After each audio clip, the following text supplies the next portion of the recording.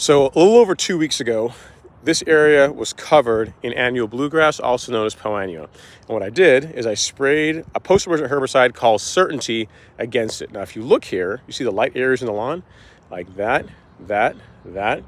That's where all the Poa was and where it's now dead.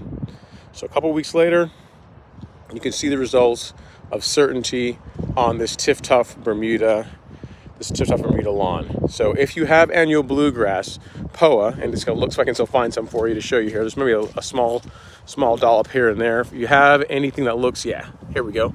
If you have that in your lawn, like that hasn't died off yet, but if you have that growing in your lawn, that is annual bluegrass this time of year. Certainty herbicide will get rid of it, and you can see all the light areas in this lawn and the results that it produces. Awesome stuff.